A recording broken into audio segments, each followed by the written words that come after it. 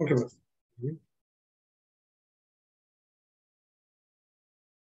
We have great pleasure in organizing a special guest lecture today by an eminent speaker. We request our Director, Vice Chancellor, Madam, to come out to the dais.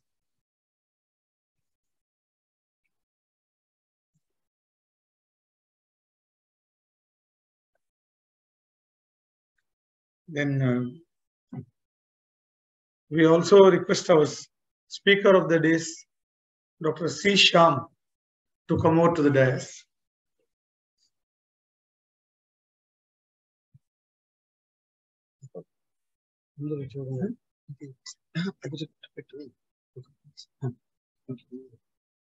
We request Professor BCM Prasad, former Dean and Professor of Neurosurgery, to come out to the dais.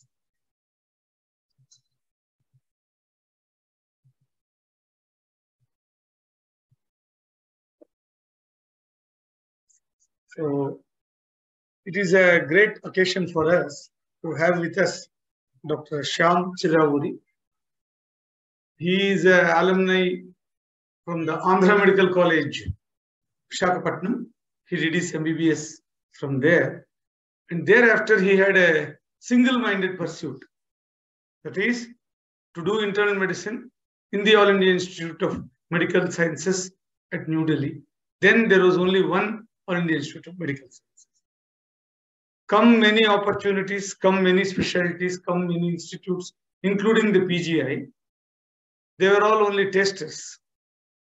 He had eventually secured the branch of his choice at the All India Institute of Medical Sciences, New Delhi, that is internal medicine. After doing his MD in internal medicine, Dr. Shyam had worked in very eminent hospitals in New Delhi, including the RML hospital. And thereafter, he had moved out to the United States of America. While in internal medicine, he also had a great interest in nephrology, biostatistics, epidemiology, and research methodology. With this background, he migrated to the United States, and presently he is a leading public health expert in the UNT in the United States. There is another dimension to him. He's a very well-known literary figure. He's a very well-known story writer in Telugu. He has a style of writing in Manipravadam. You need to know 3 languages at least to follow the flow, with a unique signature style of writing. Even if his name is not there, you can identify that it is his story. If you have heard the names Yendamuri Virendranath, Malladi Venkata Krishnamurti, etc., the present generation may be familiar. He is at or above that group. So, a man with multiple dimensions. This is the semi-formal introduction I have given, but I would request Professor BCM Prasad to give the informal or differently formal introduction about Dr. Shyam. Dr. Prasad.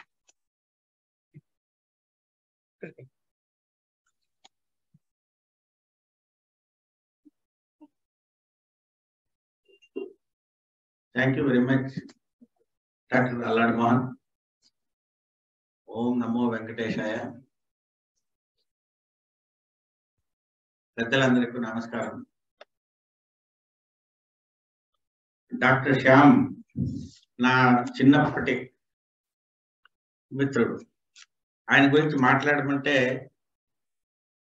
నాకు sudden గా ఒకలాగా opportunity అనిపించింది. అల్లాడి మోహన్ ఇచ్చిన opportunity అని అనిపించింది. తర్వాత ఏం మాట్లాడాలో నాకు గుర్తులేదు. వాడంత జ్ఞాపక శక్తి నాకు లేదు. ఏం మాట్లాడాలని ఆలోచించుకుంటూ అది కూర్చుని ఏదో 2 ముక్కలు రాశాను. ఎంత ఆలోచించినా తెలుగులో చెప్తేనే కొంచెం అందంగా ఉంటుందేమో అనిపించింది నాకు. విజయనగరం మా ఊరు, అనకాపల్లి దగ్గర, విశాఖపట్నం విజయనగరం, అక్కడ హంపి విజయనగరం కాదు.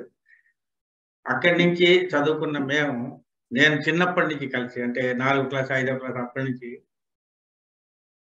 ఈ అరే నుంచి అతను నుంచి ఆయన ఇలా రూపాంతరాలు చెంది ఇప్పుడు ప్రస్తుతం యునైటెడ్ స్టేట్స్లో సెటిల్ అయి ఉన్నాడు ప్రస్తుతానికి. చిన్నప్పటి నుంచి కూడా అతను ఎక్కువగా చదువులోనే గడిపేవాడు. ఎక్కువగా మాతో తిరిగేవాడు. మా 4-5 ఫ్రెండ్స్ ఉండేవాళ్ళని. ఎక్కువ చదువులో గడిపేవాడు. ఏ పుస్తకం ఆ పుస్తకం లేదు. పాఠ్య పుస్తకాలు ఇంట్లో ఎలాగో చదివేశాడు వెంటనే. ఎందుకంటే ఆయన ఏకసంతగ్రాహి.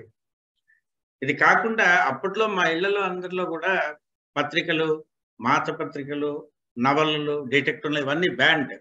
ఇవన్నీ ఇళ్లలో చదవనిచ్చేవారు పాడైపోతావని. కానీ వాళ్ళ ఇంట్లో వాళ్ళ నాన్నగారిని ఎక్కువ పరిచయం లేదు నాకు. వాళ్ళ అమ్మగారితో బాగా పరిచయం. ఎంత ఫ్రీ హ్యాండ్ ఇచ్చేవారంటే వాళ్ళ ఇంట్లో అన్ని చదవరని ఆయన ఏం పర్వాలేదు. మనిషి పాడవడం చెడిపోవడం అన్నది వాడిలో ఉంటుంది అన్నది వాడికి 4వ క్లాస్ 5వ క్లాస్ నుంచే వాళ్ళ ఇంట్లో వాడు అంత ఫ్రీ హ్యాండ్ ఇచ్చాడు. సో క్లాస్ పుస్తకాలు అవన్నీ ఎప్పుడు చదువుకునేవాడు. కానీ వాళ్ళలో వింత ఏంటంటే మాకందరికీ అణువు పరమాణువు అంటే ఏమిటో తెలియని టైంలోనే అప్పుడు అణువని పరమాణు అని ఆకాశంలో అద్భుతాలు ఇలాంటి వ్యాసాలు పుస్తకాలు ఇలాంటివన్నీ చదువుతూ ఉండేవాడు. సరే చదువుకుంటున్నాళ్ళే మనకి అనుకునేవాడు. రిపబ్లిక్ డే నాడు ఆగస్టు 15 నాడు పెద్ద కాంపిటేటివ్ స్పిరిట్ ఉండేది కాదు. వీడిని చూసి బలవంతంగా తెచ్చుకోవాల్సి వచ్చేది. వచ్చి అప్పట్లో చాలా మనకు ఈయన ప్రైజులు అవి కొట్టేవాడు. ఆటలు పాటలు మేము అంతసేపు ఈ జోరబాలు ఆడుకోవడం, ఏడు పెంకులాట, అల్లికాయలు, క్రికెట్ ఇవన్నిటిలో టైం స్పెండ్ చేసేవాడు. ఈయన మాతోటే ఉండేవాడు కానీ అరగంట గంట ఉండేవాడు. తర్వాత గ్రంథాలయానికి వెళ్ళటము, ఈవినింగ్ గ్రంథాలయం ఉంటుందని చాలా రోజులు నాకు తెలియదు. వీటికి వెళ్ళి అక్కడ చదువుకోవటము.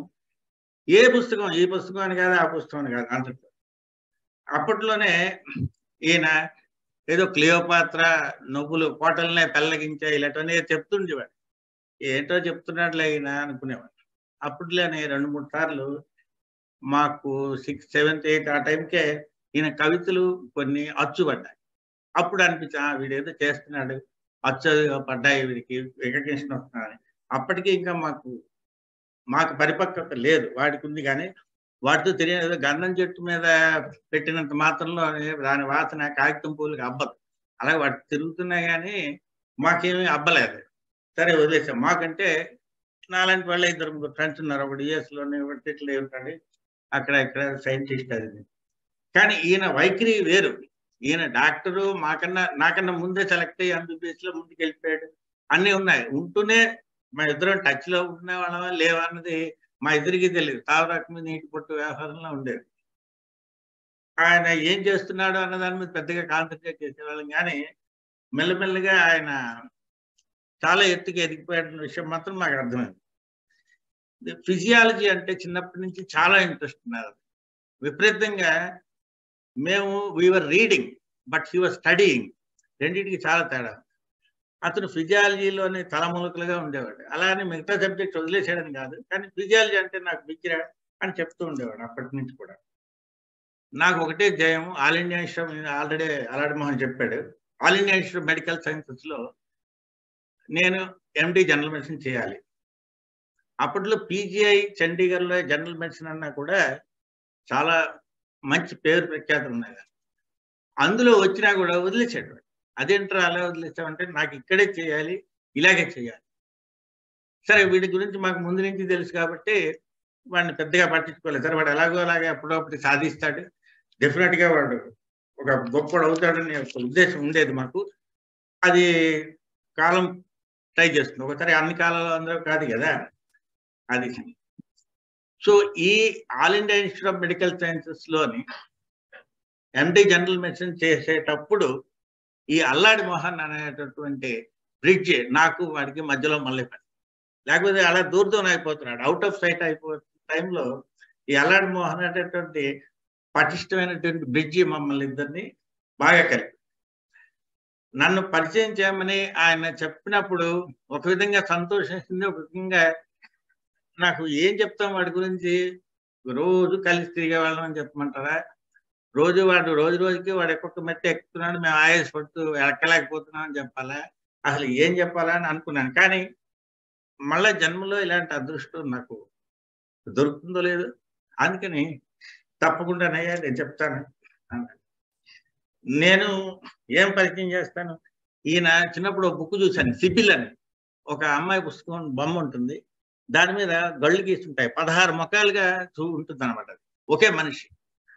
అలాగే బహుముఖ ప్రజ్ఞాశాలి అయినటువంటి ఈయన ఏకసంతగ్రాహి, నిగర్వి అన్నది ఇప్పుడు వాడిని చూసి తెలుస్తూనే ఉంటుంది మీకు. దండలు, దండాలు, బొకేలు, ఫోటోలు, శాలువులు, వీటన్నిటికీ దూరంగా ఉంటాడు మనిషి. ఒక డాక్టర్గా, ఒక కథకుడుగా, రచయితగా అందరికీ చాలా దగ్గరగా ఉంటాడు. మంచి జ్ఞాపక శక్తి. చిన్నప్పుడే చెప్పేవాడు, ఒరే కొమ్మూరు వేణుగోపాలరావు అనేవాడు ఒక హౌస్ సర్జన్ నవల రాసేట్రా, అది చదివితే ఇన్స్పిరేషన్ ఫర్ డాక్టర్స్ అని చెప్పేవాడు. అప్పుడు నాకు హౌస్ సర్జన్ అంటే తెలీదు, నవల ఇంట్లో చదవనివ్వరు. సరేలేరా ఎప్పుడు చదువుతానులే అని ఈ మధ్య చదివాను. ఆల్రెడీ ఒక 1 year బ్యాక్ చదివి ఉంటాను, కొమ్మూరు వేణుగోపాలరావు హౌస్ సర్జన్ అనేటటువంటి నవలు. ఇది మేము గడిపినటువంటి జీవితం. ఎక్కువ టైం నేను తీసుకుంటే వాటి నుంచి వచ్చేటటువంటి more information about the present day problems, global health, వాటి గురించి మిస్ అయిపోతాం. ఇది ఎందుకంటే జస్ట్ ఒక అవతర్ సైడ్ ఆఫ్ ఎ పర్సన్ తెలియాలి మీకు, అందుకని చెప్పాను. చివరిగా ఒక చిన్న జ్ఞాపకం ఏంటంటే, నేను ఒక పౌర్ణమి నాడు హరిద్వార్లో గంగా స్నానం చేసి గట్లో ఇది పెట్టి సెల్ ఫోన్ పెట్టి పూర్తిగా మునిగి బయటికి వచ్చే టైంకి ఫోన్ మోగుతుంది. ఫోన్ మోగుతుంటే అంత తడిలోని ఎవడో వీడెందుకు చేశాడు ఈ టైంలోని అని ఫోన్ తీశాను. తీస్తే వాడు, ఒరే నీకు మా అమ్మ అంటే చాలా ఇష్టం కదా, మా అమ్మకి నువ్వంటే చాలా ఇష్టం కదా, అట్లా బాగా చూసుకునేవారు వాడితో ఈక్వల్గా, ఆమె చనిపోయింది అన్నాడు. నేనేం మాట్లాడలేకపోయాను, అలా ఉండిపోయాను మౌనంగా. మళ్ళా 2 సెకండ్లు పోయిన తర్వాత ఆయన అన్నాడు, అంత ఇష్టం కాబట్టి కాబోలు ఈ సమయంలో నువ్వు గంగా స్నానం చేస్తున్నావు అన్నాడు. అయితే ఆ మాట యూజువల్గా మాకేమి రియాక్షన్స్, రిఫ్లెక్షన్స్ ఉండవు, కానీ అంత మొత్తం తడిసిపోయాను మనిషి నేను. నాకు కూడా కొంచెం కళ్ళు చెమర్చాయి ఆ టైంలో. అది ఎవరో చెప్పినట్టు తల్లి తండ్రి మన చాయిస్ కాదు, కానీ మంచి స్నేహితుడు మాత్రం మన చాయిస్. మనం పోగొట్టుకున్నవాడు దురదృష్టవంతుడు, ఉంచుకున్నవాడు అదృష్టవంతుడు భూమిలో. ఇంతటితోటి ఆయన్ని మిగతా కార్యక్రమాల్లోకి వెళ్ళమని అల్లాడి మోహన్ గారిని రిక్వెస్ట్ చేస్తూ, నాకు ఇటువంటి అవకాశం I think once in a blue moon ఎవరికి కూడా రాదు. అంత చిన్నప్పటి నుంచి వచ్చిన ఫ్రెండ్ని, అంత ఎత్తుకు ఎదిగిన వాడిని, ఇంత కింద ఉన్నవాడిని, నేను కూడా రాయస్ కింద కాదు మామూలుగా కూడా కింద ఉన్నవాడిని. నాకు వాడిని పొగడడం అంటే నాకు ఇష్టం ఉంటుంది, వాడికి ఎలాగో ఇష్టం ఉండదు. వాడి గురించి చెప్పే అవకాశం నాకు దొరికినందుకు చాలా thank you.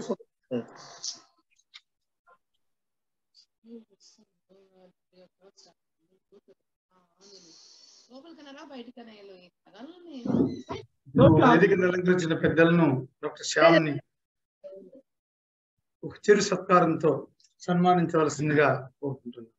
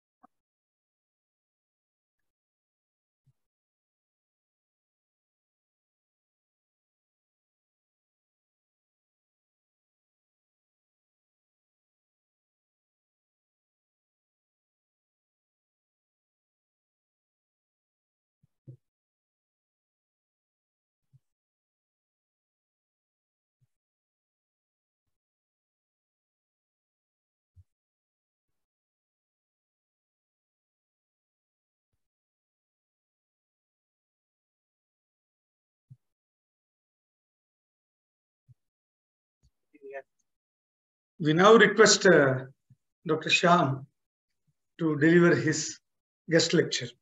Over to Dr. Shyam.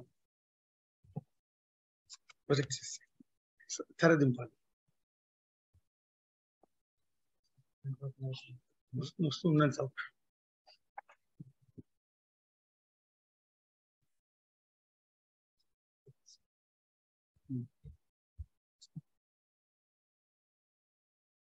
Share it.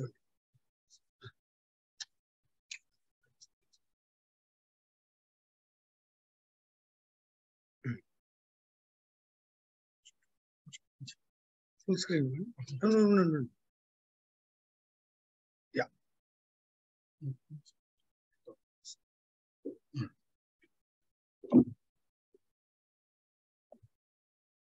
Good afternoon, everybody.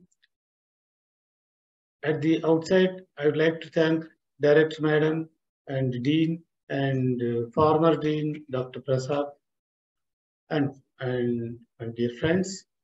I'm very happy to be here, and I feel this is a rare honor and opportunity for me to express myself.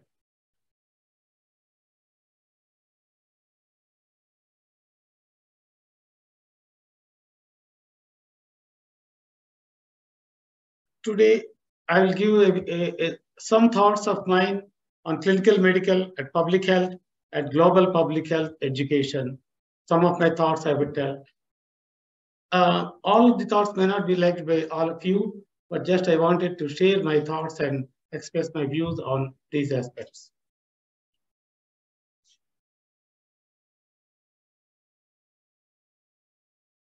At the beginning of my talk, I would like to quote Rudyard Kipling.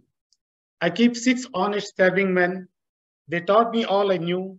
The names are what and where and when and how and why and who. Kipling says that he just got these 6 honest serving men. They taught him everything. I think in clinical medicine or public health, if every one of us know how to ask questions, these 6 questions of English language, and try to answer them in an effective way, we would be able to learn everything. That's what I think. I just wanted to say something about my teaching philosophy, because today I have seen here about the efforts being made on medical education and curriculum development and training for medical teachers. So I just like to talk about my teaching philosophy. That is simply to create a sense in the student's mind about the objectives of learning. Once the objectives of learning are clear in the mind of the student, he would be able to learn himself and move forward. As I said earlier, any subject, especially clinical medicine or public health, the 6 questions, if the person knows how to ask them and how to answer them, he would be able to understand everything. Any subject, I mean, even in business management groups also, people will say that 5 W's and 1 H, they call it. Whatever we said, the 6 questions of English language, the business management people say 5 W's and 1 H. That's why I said any subject. But it's more relevant to clinical medicine and public health. It's not just getting a passing grade or a better grade. It should be the aim of any student, or should be the aim of any teacher. The proper way to understand things is to understand what is it. It is the ability to ask the right and relevant questions, and it is the ability to understand what is right and what is wrong. It is the ability to trying to answer the questions raised, and it is the ability to admit one's inability to answer the questions if one cannot answer the questions.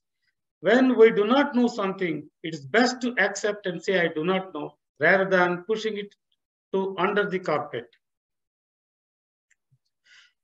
Here I wanted to say some of my beliefs.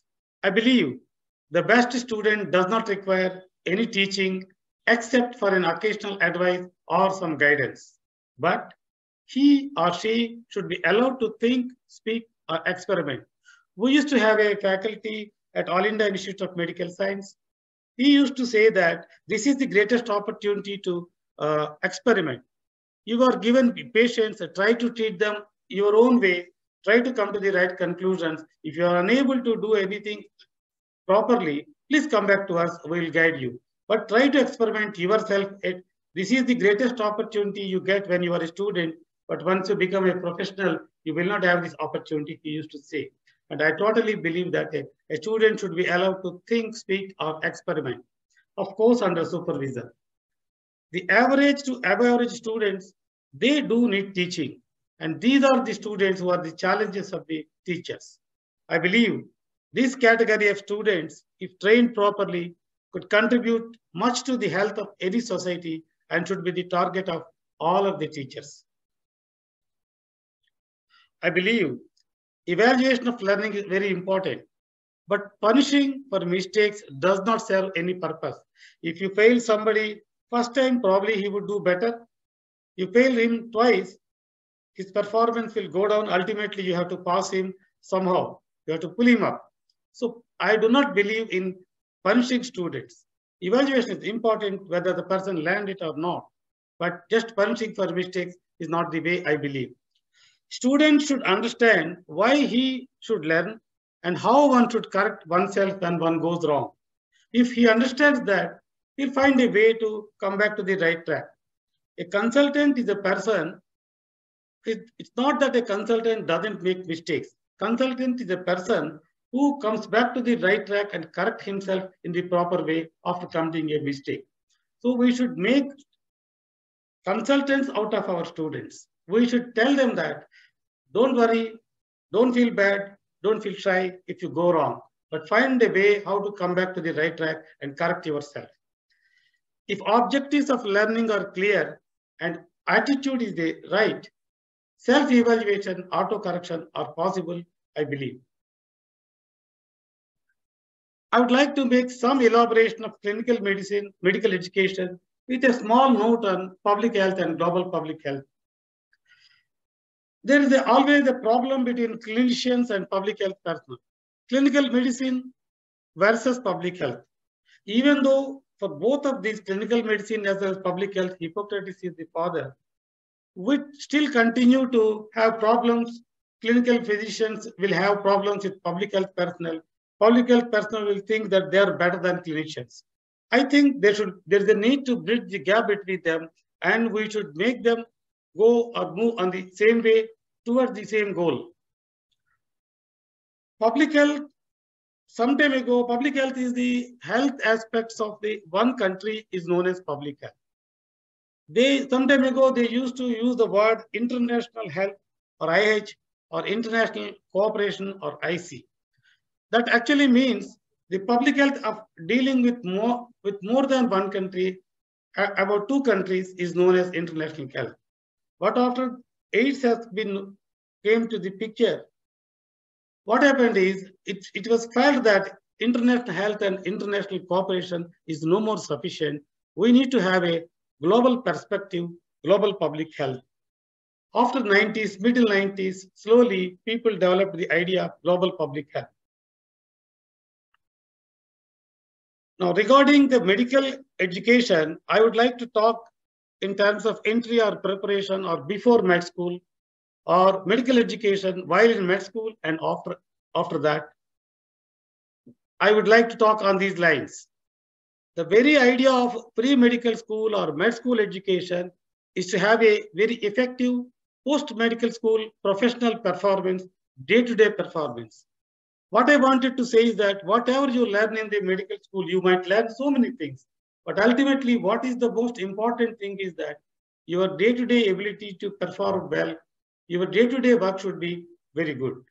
Not that in examinations you will do well, or in presentations you will do very well, and in conferences and lectures you talk beautifully. That's not the aim of all the very idea of pre-medical or medical school education.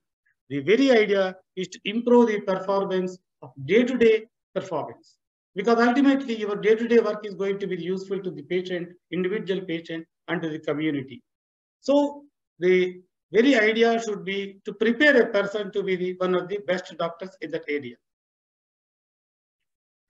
Now, I'd like to say a couple of things about entry level or preparation level or before med school level of education.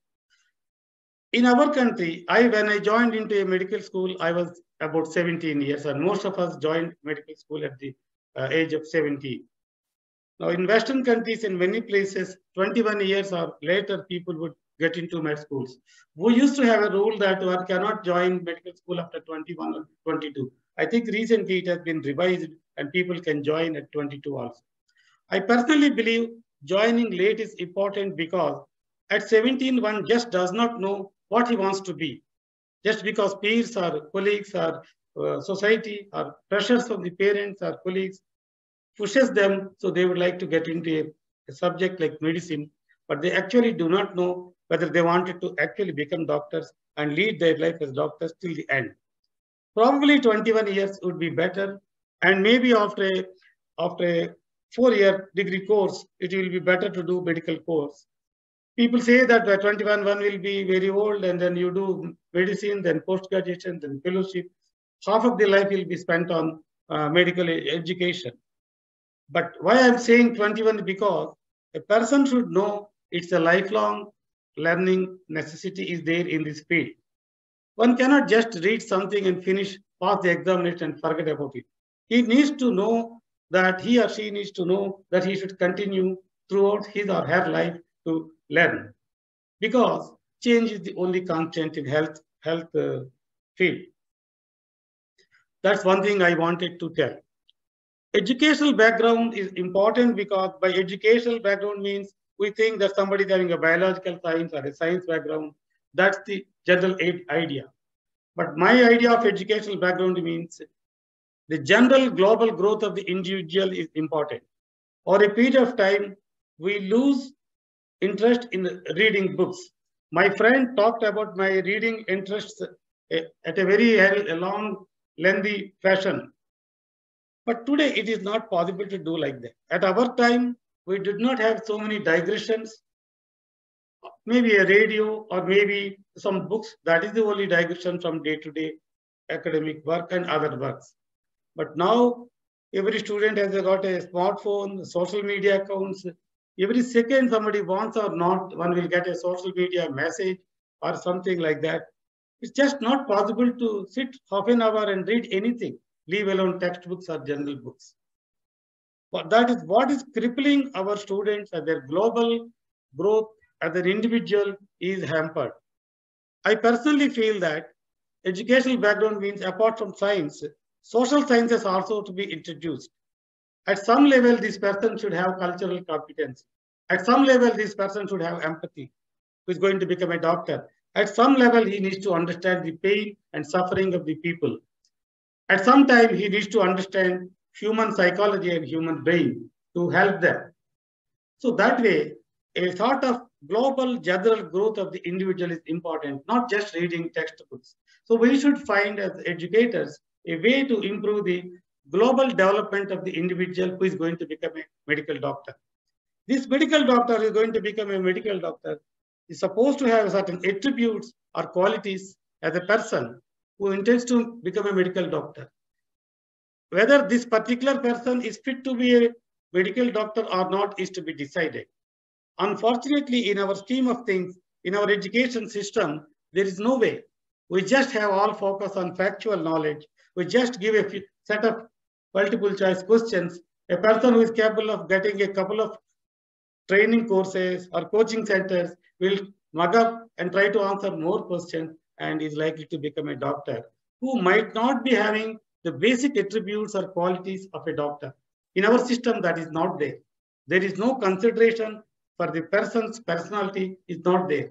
I believe that as an educational background and as a part of general global growth of the individual, this aspect is to be given importance. Recently, I hear about something about physician's pledge. Lot of discussion on Hippocratic oath versus Charak Sapat in medical colleges has taken place. I just thought a person can do both pledges or even more pledges. But more than the pledges, what is important is that should be able to do whatever he is pledging. Should be able to, willing to do whatever he has got in his pledge. Whether he takes Hippocratic oath or Charak Sapat or something else, that's not important. A person should be willing to know that and be prepared to practice that throughout his professional life.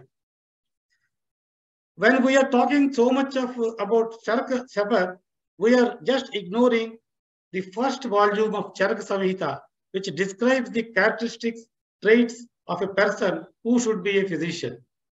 But in our scheme of things, there is no place for such things. So I emphasize on all these medical teachers, future medical teachers should keep in their minds that this is important, and they should impress upon their students this important aspect at every possible occasion.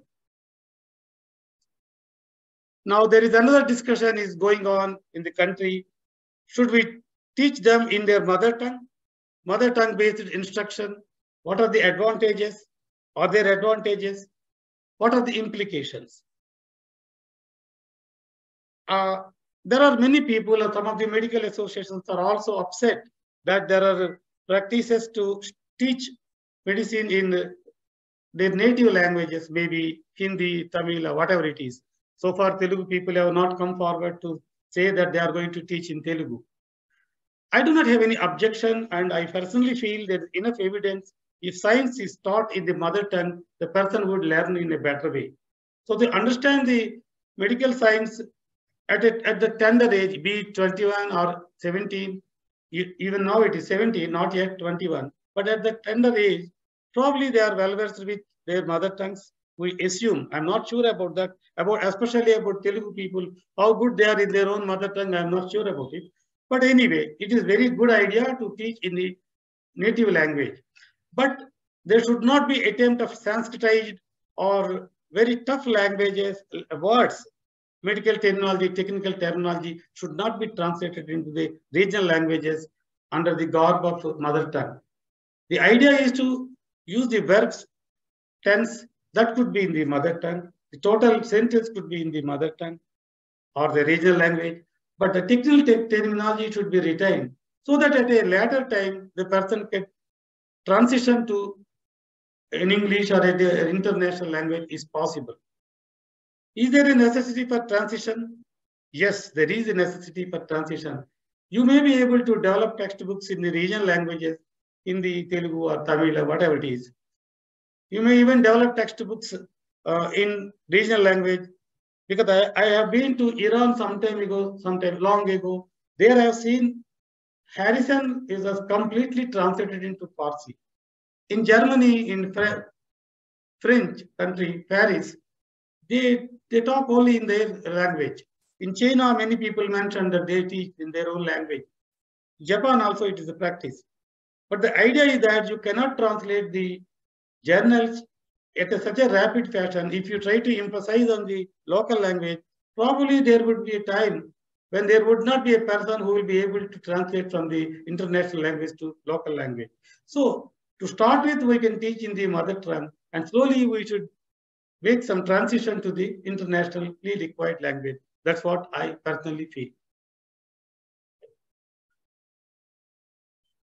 The time has come for all of us to think about the preparedness for entry into medical school. What is the preparedness for entry into medical school?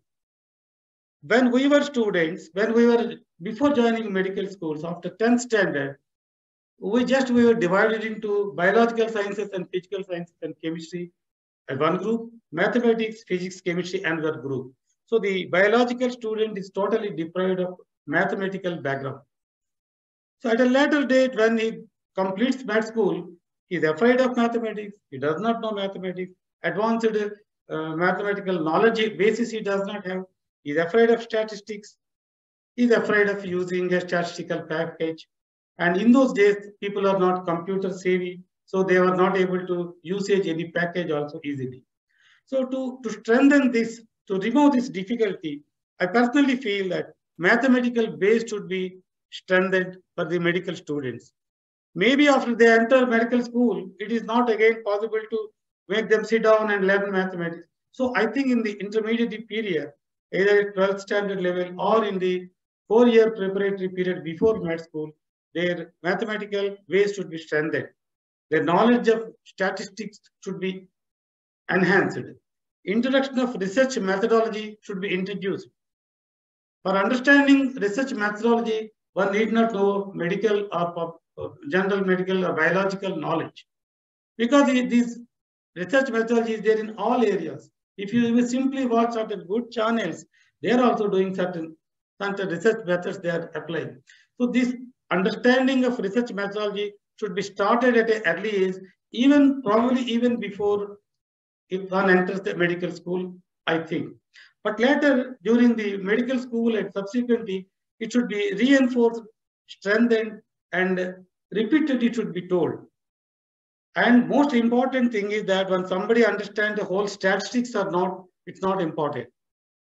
They're important to ability to use some or at least one statistical package is important. After all, there are around, I will talk about it a little bit later, but still I would like to say here, there are hardly only 13 statistics every biostatistician is supposed to know. Biostatistician is supposed to know about the background, how those things are developed.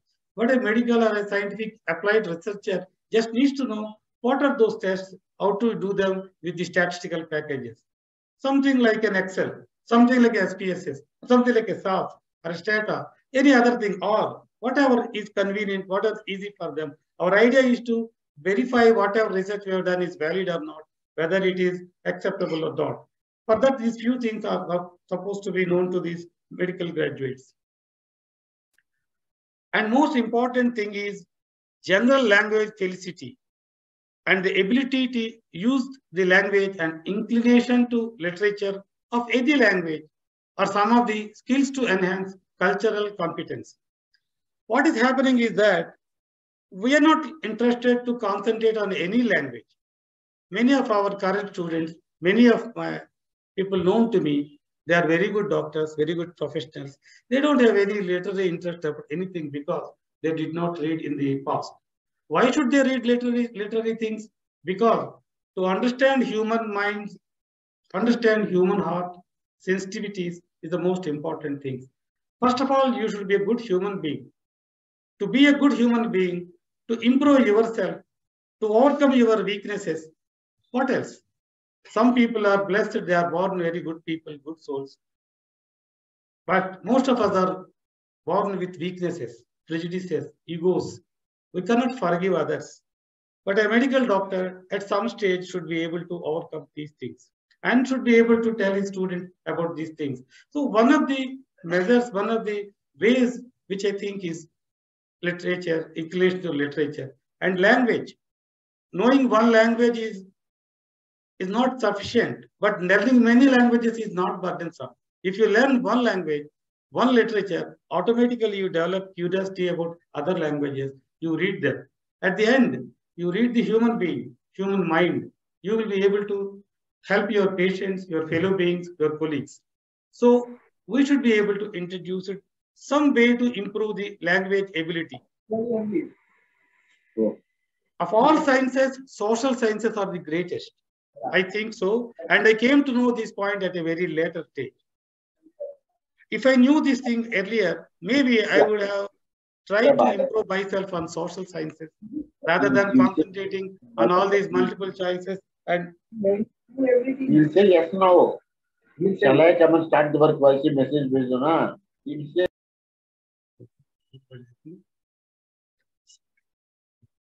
Okay.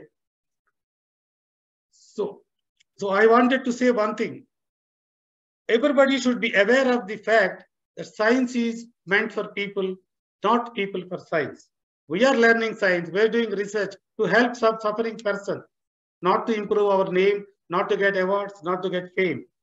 But everything we do is to make it better than whatever is available to the people.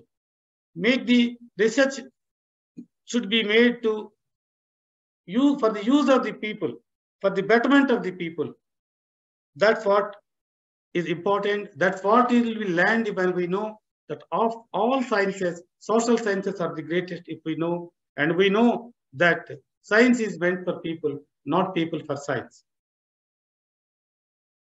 There are certain things, diagnosis, dilemmas of ethical nature.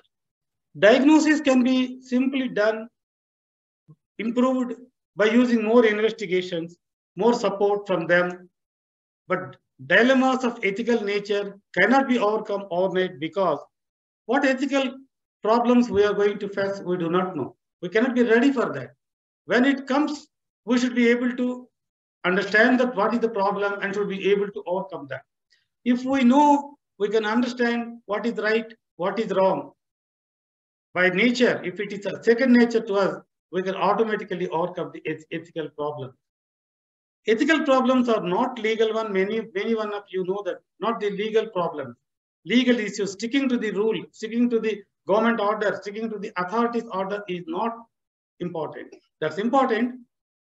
But more than that, ethical issues should be understood, should be approached and overcome. That won't come in a simple way. Nobody can teach you. You have to grow yourself and overcome those, your own doubts. You have to do that. And whenever you are doing something, whether you are doing the right thing or wrong thing, your inner self will tell you. You should nurture your inner self. That also reading and observation are going to improve that. Empathy, the greatest virtue of a physician, is inculcated over a period of time only. Everybody says, not sympathy, have empathy. But having empathy and imparting empathy is not an easy task. For that, the individual, the person should grow. The grow, nobody can make you grow. You have to grow yourself. So for that, some of the ways are there. This requires a receptive mind to be told. When we go to a lecture, if we think that I know everything, what is the idea of listening to somebody blabbing or somebody's talking? What is the idea of listening to him? Because I know everything or I can read from the book, then you cannot learn anything from lecture. On the other way, when you go and teach somebody some lecture, some gathering like this, here very educated people are there. Suppose I start thinking that all of these people are medical graduates, postgraduates, professors. They know everything, they know more than me. Then I won't be able to say anything because they know everything. How can I say that? It is something like in a Viva, the examiner asks you a couple of questions and you tell him, why are you asking, sir? You know everything. Why are you asking me? That is not the way. So when we are trying to learn something, we should assume that we don't know anything.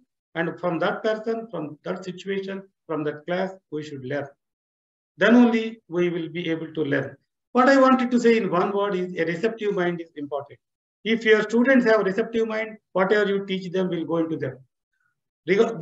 Regarding these general things which I am talking, less reception is there in most medical personnel because they don't think that is important. It's science, not something else. That's what the attitude. And the teachers, the future teachers should try to make some amendment in this type of thinking. I recommend some general books to read at any time, maybe more than once in one's lifetime. Something is known as a quotable Osler. William Osler is one of the greatest physicians. If possible, one should read the life of William Osler, but it is difficult to read a big book. So they made a book known as quotable Osler.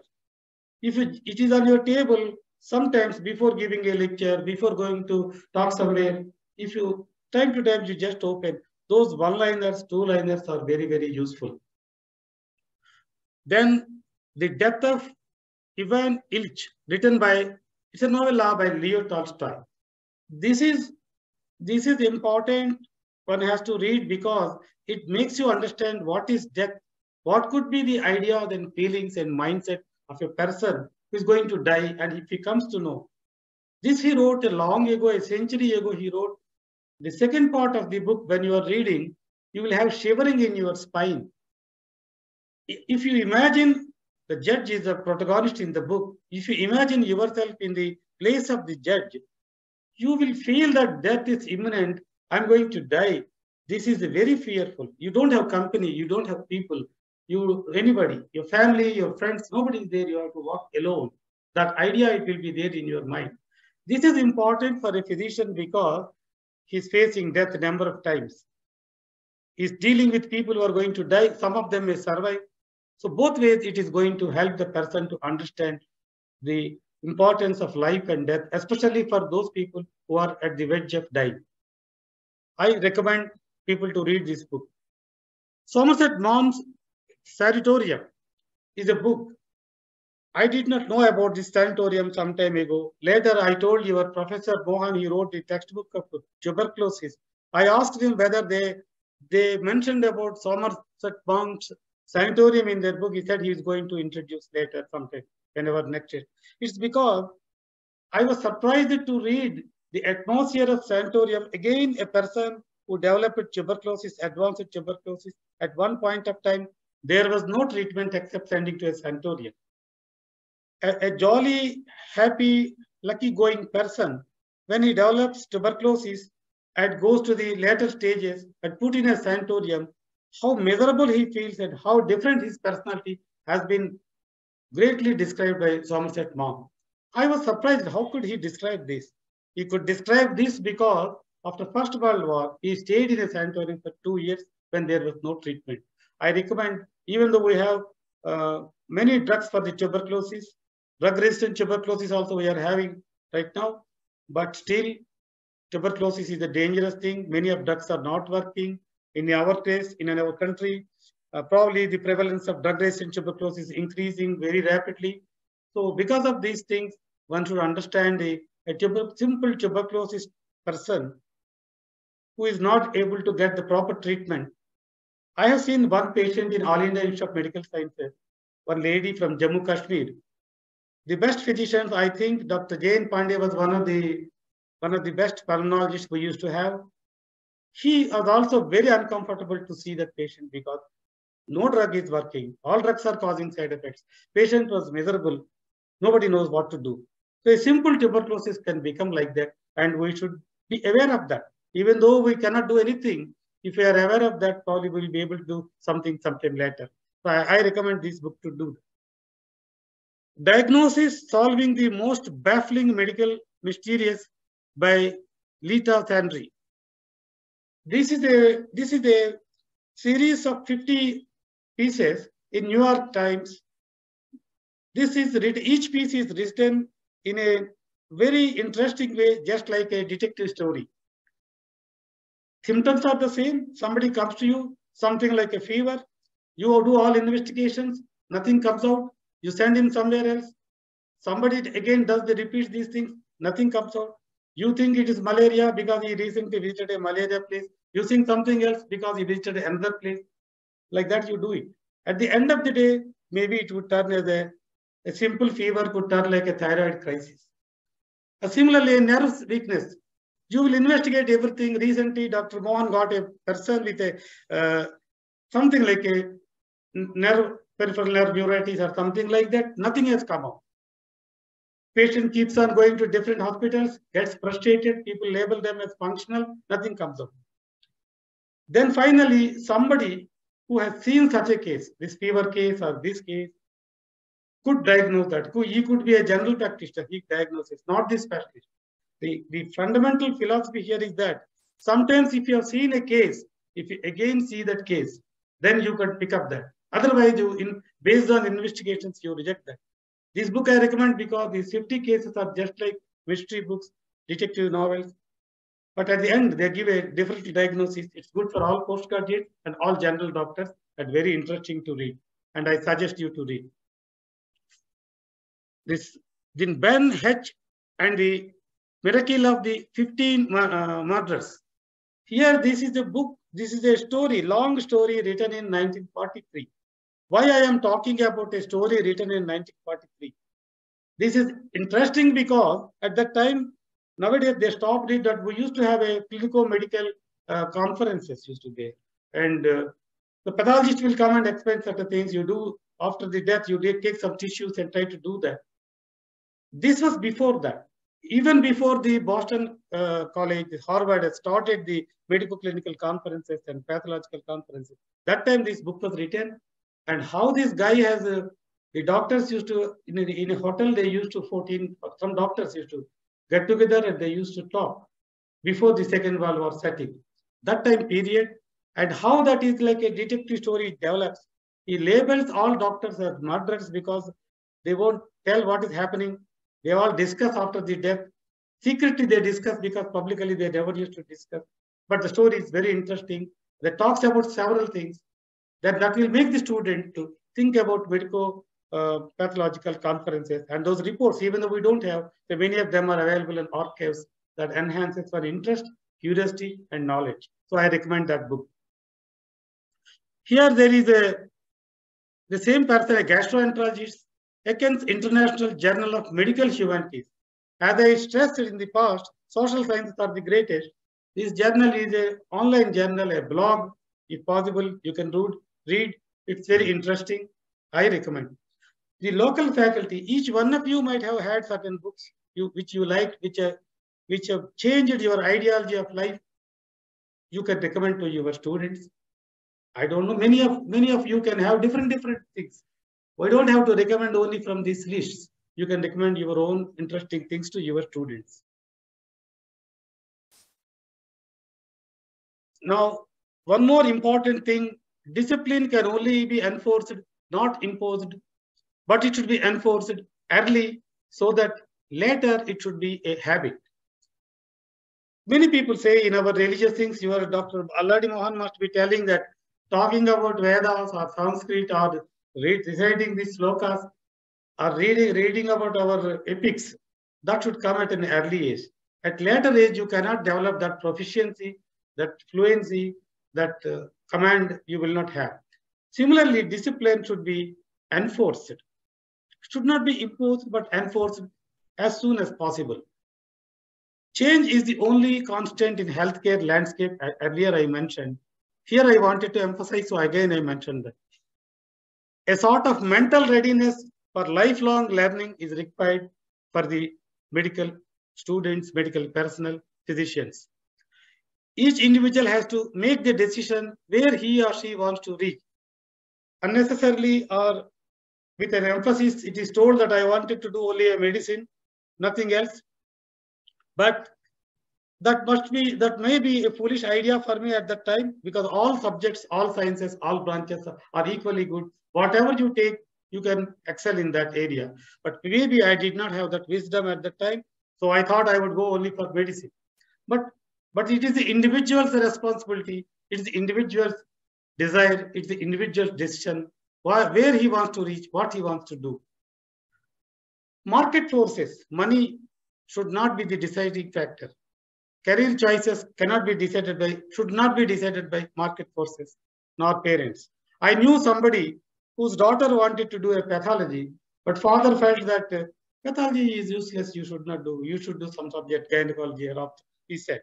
That's not the way. Pathology is a great subject, but she wanted to do. Another person I knew that. The person wanted to do chest medicine. Father said, why do you want to do chest medicine? We know chest medicine, nobody cares for it. This is your experience. But even if you are the greatest cardiologist, you have an anal fissure, you cannot do the PTCA for your anal fissure. So everybody is equally good. Every subject is good. Whatever is liked by one individual, one should do. And as teachers, you all should encourage them. Should not say that cardiology is great, something is useless. This is your personal opinion, but you should realize that all subjects are equally important and should encourage them at every, because we do not have the basic sciences in such a fashion. Maybe if things go like that, we will not have that many basic personnel in future. Similarly, we do not have as many anesthesiologists as required. You may have seen that Planning Commission's report, which came a few months ago or a year ago. Their imbalance among the requirement of personnel required or available people and the distribution has been described. So your student may not know all those things, but as a teacher, you know that and should impress upon your students on these things. A word or two, I wanted to talk about FFGs from our country. In our country, many of our students are going outside the country to China, to other countries, Europe, Eastern Europe, and they are getting back with medical degrees. We have a dearth of requirement for medical practitioners in many of our areas, not in the major cities and around places, smaller areas and certain remote areas. We don't have as many people as required. Instead of using these foreign medical graduates, because we think that the institutions are not good or they are not trained, their knowledge is not adequate, thinking like that, we are putting them to tests. Those tests are also tougher. Many of them, some of them are passing, some of them are not. Instead of doing practice, they keep on giving these tests, preparing for these tests and forgetting the basic clinical sense and clinical knowledge. So I personally feel, instead of giving these tests, asking them to pass these tests, we need to give them extended periods of internship or supervised work or apprenticeship for extended period that may be enforced before awarding them permanent licenses. That means we should give them temporary license and make them work with some of you. And when you give them certificate saying that, okay, they are okay now, they can do it, then they can give license, rather than asking them to give a multiple choice test, which he has not passed, second time is preparing for it in clinical sense. That is my opinion. Then we say, the question is that they are coming from such an institution, that is not good, that is not up to the mark, that is below our standards. That's what we say. So my answer is that the institutional standards, international standards can be assessed by nodal agencies, either national or international agencies. Once they say a particular institution is good, it's okay. It's not harming the student, it's not killing the people. They may not be great institutions, everybody cannot be All India Institute or PGI or SVIMS. It need not be such a great center because SVIMS or AIMS cannot train so many people. So we need to have so many good institutions, they're adequate institutions. That we need to do that. We should not have compromise on that. So once we recommend our students to go there and study in these institutions, I think we need not go for tests. This is my opinion again. We may send our students to such institutions deemed to be fit by our experts. Once graduated from such institutions, there should not be further qualifying exams. Here I wanted to say why I was trying to talk about global health. Diseases won't confine to international borders. Diseases don't require visas, green cards. They can spread anywhere like birds.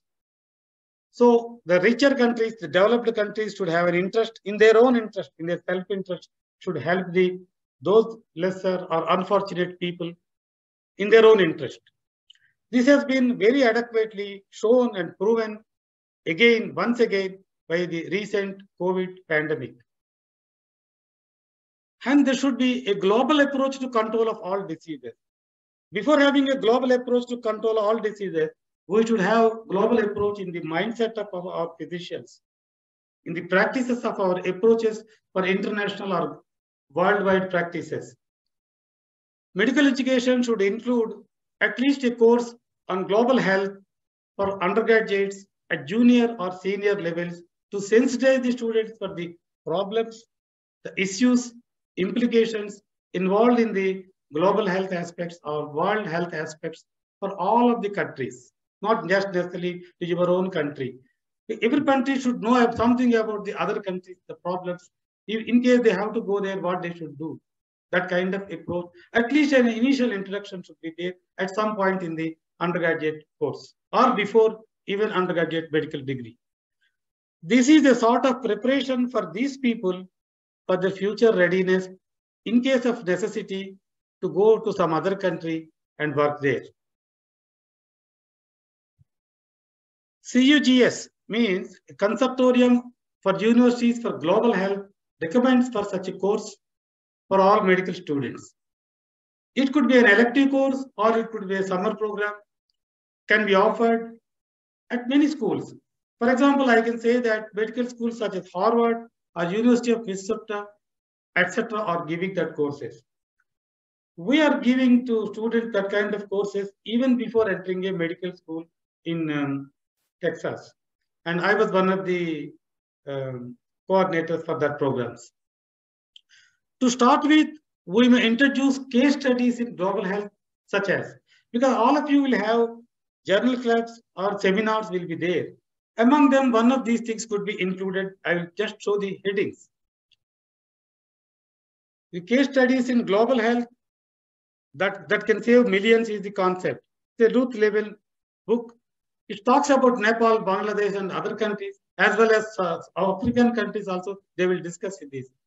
I'm not saying that the whole book is to be read by each medical student. Some topics can be introduced, or they can be, somebody can present, a student can present one, and others can discuss or add their views.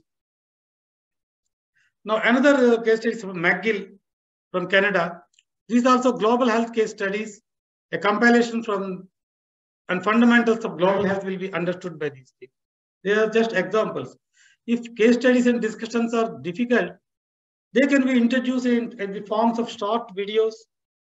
We can show them in the classroom, talking about or showing about the problems of practice or diseases, a short video. But I always try to show a short video in the class and give them a longer video which they can watch if they like at their free time. So video watching is easier to the students. In the classroom, if you say at least they watch that, couple of words go into their ears, to their brain, they pass through their brain, so they remember. If they want later, they can go through that. I may re-emphasize, these are my thoughts, my views, my opinions. I'm saying this because earlier I told, again I'm saying that because some of the people may not like with some of the idea. So I'm trying to be defensive. So I'm telling you that these are my views. You have the right to accept or reject it. These are my views. However, the most persistent thought is a way of life. It's a way of life. The medical or health studies and life for a health practitioner, it's a way of life. Unless the person feels it's a way of life, he will not be able to become one of the best healthcare personnel or a best physician, something like that one cannot become. So for becoming one of the best in that area from wherever you come, you should take this as a way of life, not as a career or as a way to make some money. Money will anyway come. When you are a good doctor, people will come to you. Even if you don't ask, people will give you money. Money is no problem, but money should not be the obsession. Profession should be the obsession, according to me. I feel now I'm going to talk about after entry and during medical school. I feel the undergraduate curriculum is very redundant, with a lot of emphasis on chronic disease with a little focus on acute care or problem-solving approach. Of course, there have been several changes. People have made several changes. The syllabus is probably different from what I studied. But after passing while I was in the service, I attended this kind of curriculum development program at Lady Hardinge Medical College, which was conducted by Health Ministry and Medical Council. After 3 days, we came back to the original because some professor said, I want more ENT. Ophthalmology is not that required. Another fellow said, ophthalmology is more important, not ENT. Somebody else said, if we try to introduce everything, my children will miss holidays.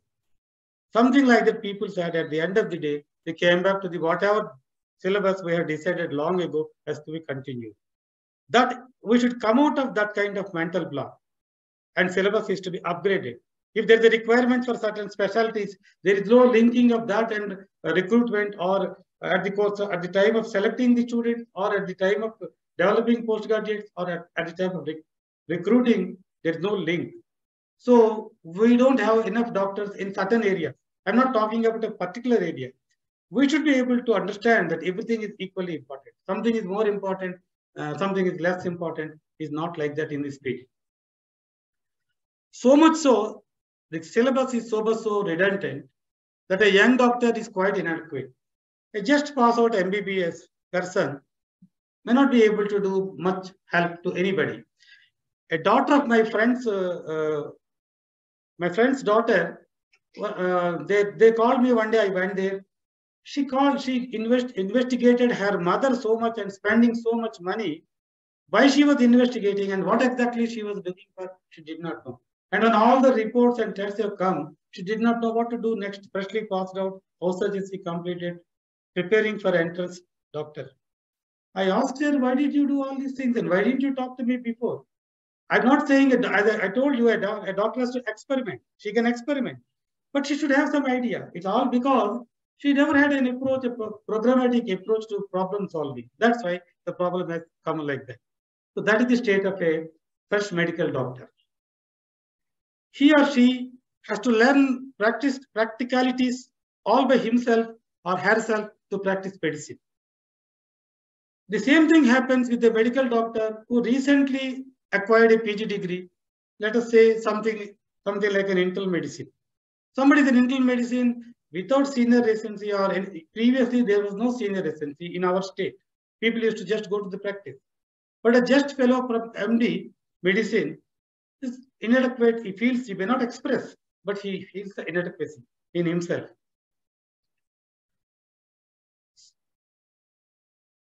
So after entry and during the medical school, I am talking about that.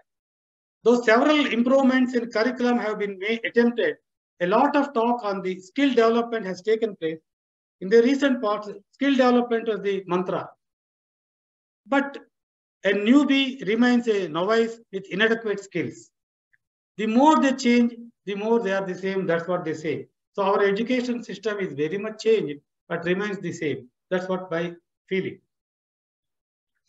Here I wanted to give not my wisdom, the wisdom of some of the visionaries or great people from the society. First, I would like to talk about Dr. M.K. Mani, an eminent nephrologist and physician. He elaborates his own experience both as a student long ago and as a teacher for a long time.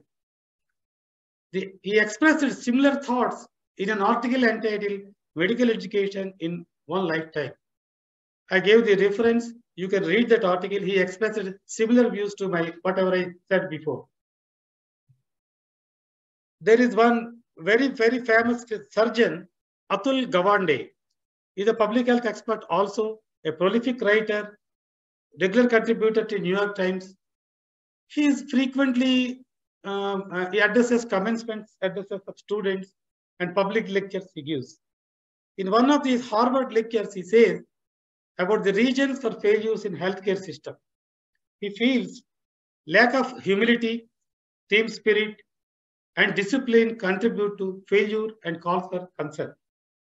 You all must have observed these problems.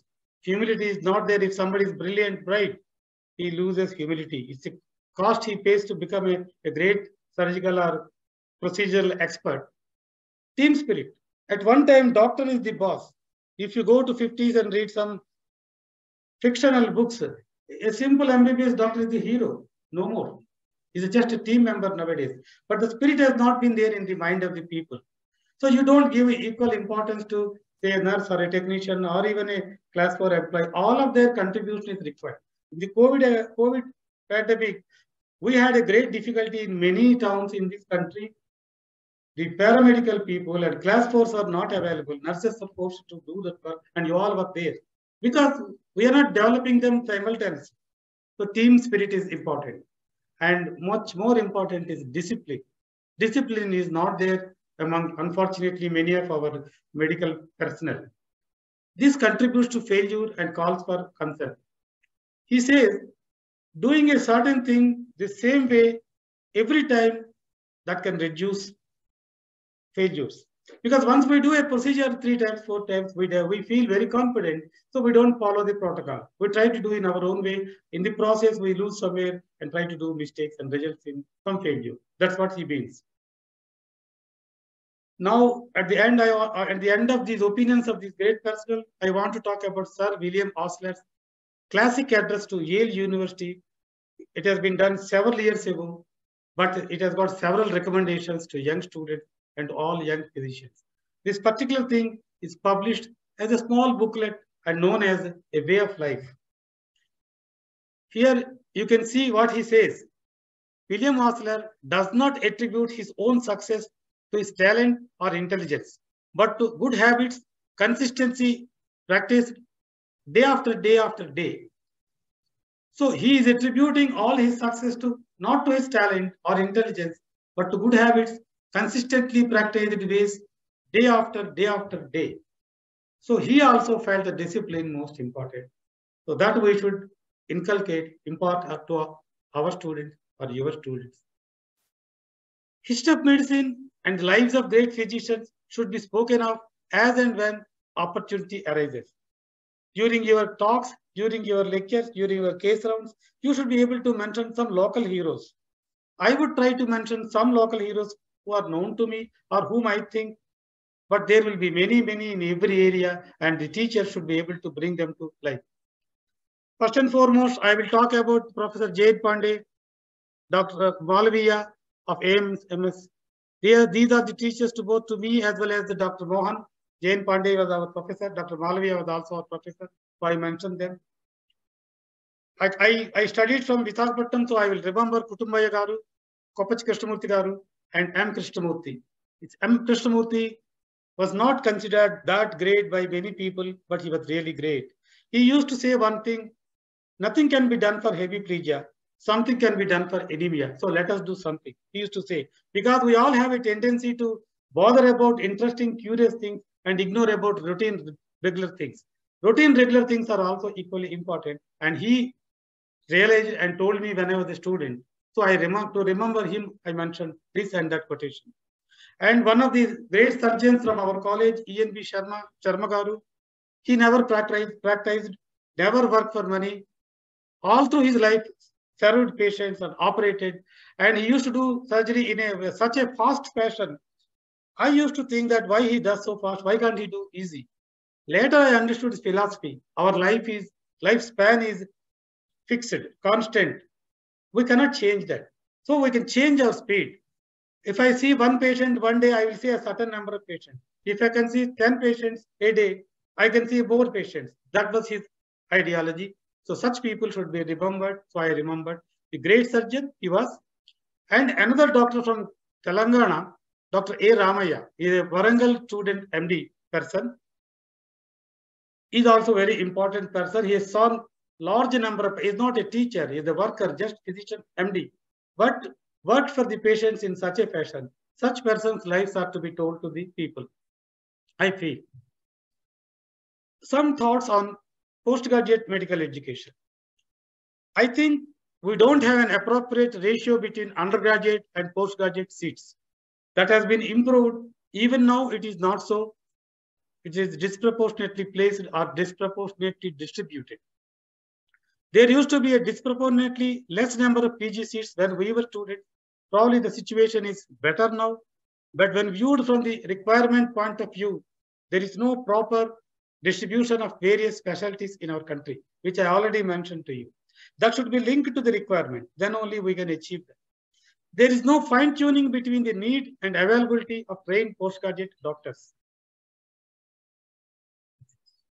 Some thoughts on PG education continues. Regarding thesis work and requirement for presentation or publication, etc. I think thesis should not be made mandatory for appearing for the final examination. I can say that before 1983 in Postgraduate Institute of Chandigarh, there was no thesis for MD level courses. But during that period, people have done the maximum research work from that institution. Making this mandatory requirement puts unnecessary pressure on the students as well as their faculty. That leads to unwanted, unwarranted, unhealthy practices. I don't want to explain what unhealthy practices are being done. Unwarranted are also the same, unwanted also the same, and many of you know these things, so I am not elaborating that point. I recommend scrapping of thesis work for PG courses. This looks a very radical suggestion. People will put so many questions. People who don't like this also will question me. So I'm trying to give a little bit of defense. I feel allotting that time for additional clinical work and further honing of the skills of the students would enhance the quality of the work as doctors. Means if thesis is removed, that period can be allotted for clinical work so they can become better clinicians.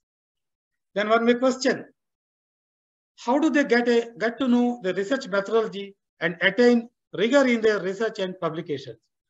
A little bit of this I answered early, stating that research methodology could be started at a very early stage of their student's life. But I can only say that, which I already said, that before 83, PJ, there was no thesis for postgraduate studies. But still the research output of PJ was substantial during that period. We need to devise alternative measures to upgrade the grip on research methodology. What is that? How to do it? Medical students, young doctors, all should know how to read a paper. We read papers. I have seen many people, even professionals, doctors, reading the abstract, reading the heading and curious, interesting heading, then going for the abstract and assuming that is final. They don't look at the methods. They don't look at the materials or how it has been conducted. What is the number? What is the validity of the study? Can we depend upon that? Can we follow that or not? These things, they are not knowing it. Knowing these things are more important than doing a thesis. How to do that? I will give some of my ideas.